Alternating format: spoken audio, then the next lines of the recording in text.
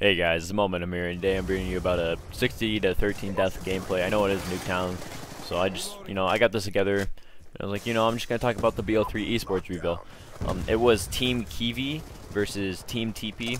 Some of you guys may know who TP is, but probably not many have heard of Kiwi. Kiwi is a French player, I think. He's from the EU area, I know that. And it was in Germany, so they had, I think it was 2 Americans on each team. Or I know 3 Americans were flown out for sure. TP, Sensor, and Mercs. And then Kiwi, Gutaga, Flex, and Tommy. I'm pretty sure they're both EU. Like, Tommy may be American, but I'm pretty sure he's EU. And these aren't like pro teams. They just, they picked teams. Kiwi was captain, obviously Team Kiwi, and TP was the other captain. They just picked them. And TP, that was their first map. I think that was everyone's first time like playing a full game of BO3 against like pro players. And Team Kiwi got smacked. I think it was like 250 to 130, and it was like everyone's first time using streaks and stuff. And yeah, but Team Kiwi did come back. That was the only map TP won. Team TP won. They won the S&D and the uplink. Uplink is back, so I guess there's probably going to be spawn trapping like there was in AW. Who knows?Maybe there won't be, but I bet there more than likely will. And today to talk about BO3 eSports, the new league play. Since I know a lot of snipers, they like to play ranked play and stuff.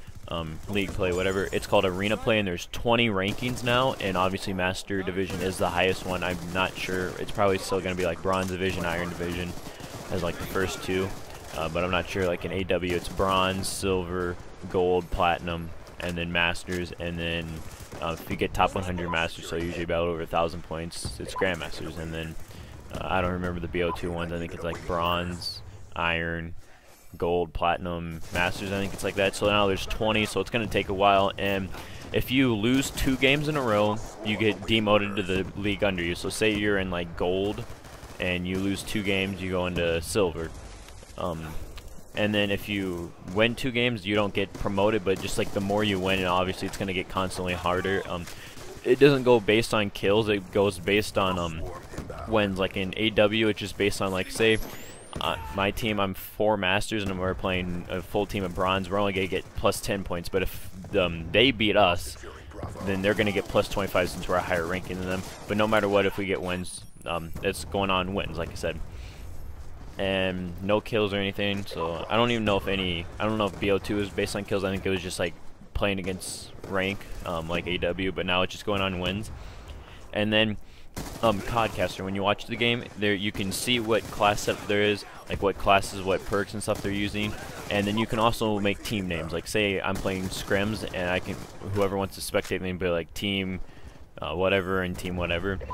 And then uplink, like I said, returns. And then what's really interesting is there's a pick ban system. Before the game, you get each person gets 30 seconds to pick a gun to either ban it or secure it, so no one can ban it. And the main 2 guns that have been banned was the Man of War. I think it's an AR, so just be watching out for that when the game comes out. It's probably really good. And then the Annihilator pistol, it's a one-shot pistol.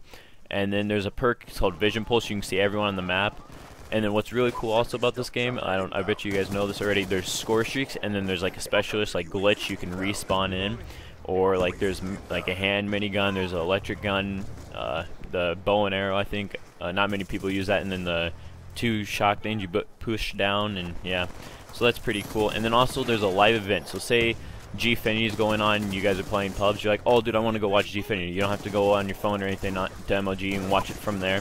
So yeah, this is going to be a big change, like the pick and ban stuff, and just watching live events. So I hope you guys do enjoy. If you have not subscribed, please subscribe. I'm almost 100. I'm doing a scuff giveaway at 100. Hope you guys did enjoy, like I said, and have a great day.